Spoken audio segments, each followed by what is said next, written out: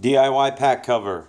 Bam. Fits over my Gossamer Gear grill. It's a little loose, but oh well. Took 10 minutes. Cover's fine.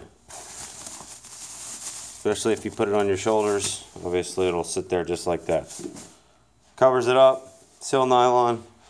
Weighs like 1/4 of an ounce. All I did was make a square 4.5 feet by 2 3/4 feet, and hemmed it. Put some channel lock or some draw cord on it inside, but I made a channel. There you go.